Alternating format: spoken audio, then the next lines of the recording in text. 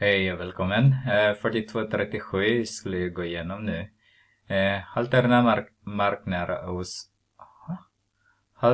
marknära ozon mäts på många platser i Sverige. Ett långsiktigt mål är att få ner medelvärdet till 50 mikrogram per kubikmeter. Följande mätvärden i mikrogram per kubikmeter mättes vid en station. Ser ni här 80, 125, 68, 104, 70, 60, 95. Beräkna medelvärdet. Beräkna en standardavvikelse dels för hand, dels med räknarens statistikverktyg. Statistikverktyg. Förlåt. Okej. Jag ska bara sätta in några här. Rita där.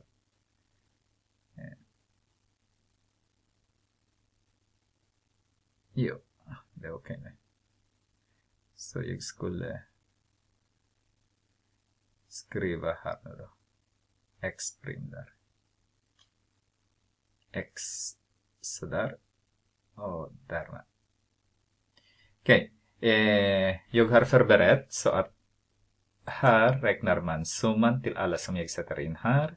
Och här räknar man dividerar med 7 så räknar jag medelvärdet. Här räknar jag allting. Den som kommer här minus den som kommer här.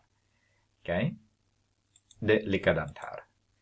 Och den räknar man kvadraten av den som kommer här. Så det kommer jättefort sen. Och sen det total summan är hela den här. Och här är den sista steget då.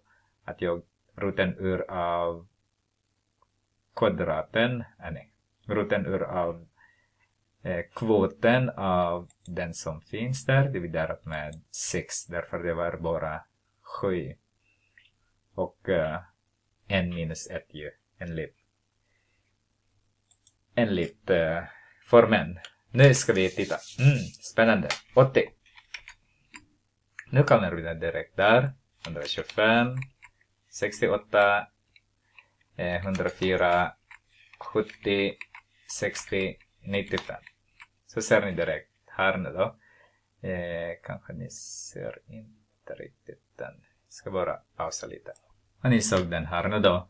Att A medelvärde är 86 här. Så 86 minus 80 så ser ni negativ 6 där. Och kvadraten av den 36. Så fortsatt bara den här. Sen jag adderade allting där. Dividerat med 6 och tog jag roten ur så fick jag 23. I er bok 23 är svaret då. Men det är därför att det är Excel som jag har använt här. Jag ska visa också genom att använda min den här räkningsverktyg. Nej, statistikverktyg säger den. Så har jag exit. Så jag ska bara förbereda.